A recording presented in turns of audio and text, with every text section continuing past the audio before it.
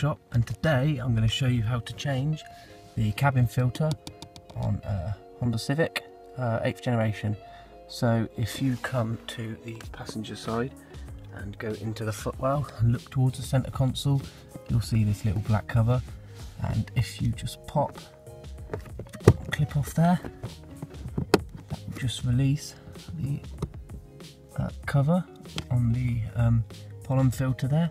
As you can see there, mine hasn't been done for a while, so you just need to grab the filter and pull it out, and all those bits are going to come out with it.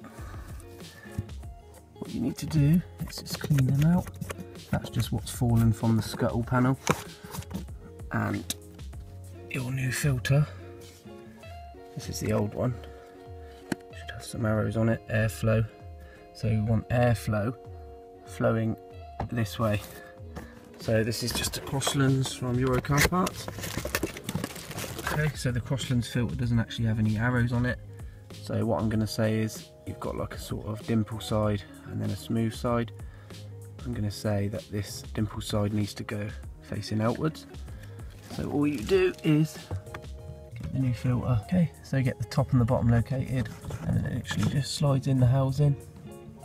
Just sits there like that, and then you get the cover. Clip the top in first, and then clip the bottom in. Top and bottom. So you've got one clip up the top, one clip up the bottom.